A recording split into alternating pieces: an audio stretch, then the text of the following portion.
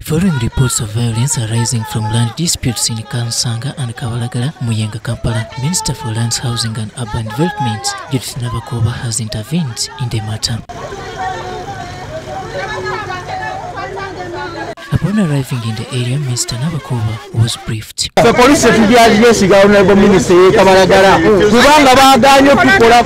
Mr. Nabakooba thereafter advised all parties to stay away from the disputed land as she engages State House and Corruption Unit and other bodies. I have instructed all activities to cease activities that were taking place on this land because it is highly contested. Let activities cease and let State House and Corruption and Police Land Protection investigate this matter.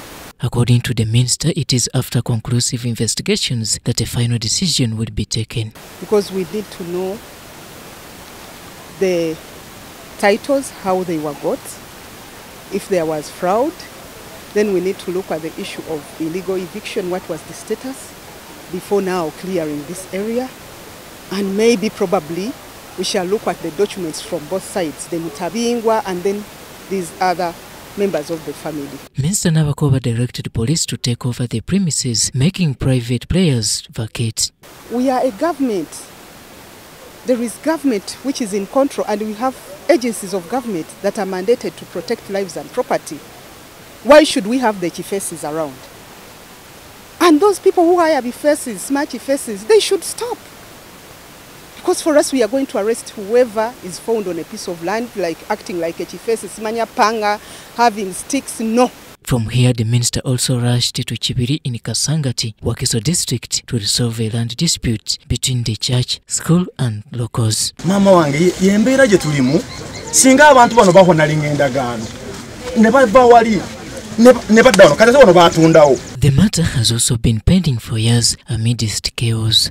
This matter was reported to then Kasanga RDC Mbabazi 2019, and as of now, the matter is under investigation by the Land Task Force of the President, headed by Brigadier Chams. Waitawe miezi 3 mama twalaba omusumbe yaliwo Reverend Vega gwena sikira yalaba machines na majambia na migo ne basaawe ekintu okuva emmanga olusuku olwali emmanga olutandisa okussa mpaka eno yonna waggulu. Minister further condemned hooliganism and guided the community. Bagambye ababettaka bali mu gavumenti batya bani abo mubogere n'ebifo bibalina mu gavumenti mubogere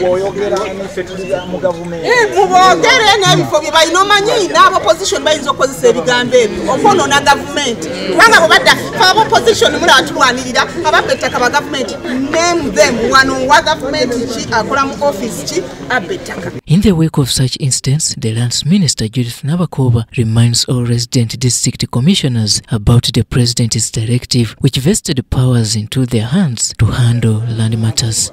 Robert Onyango, UBC News.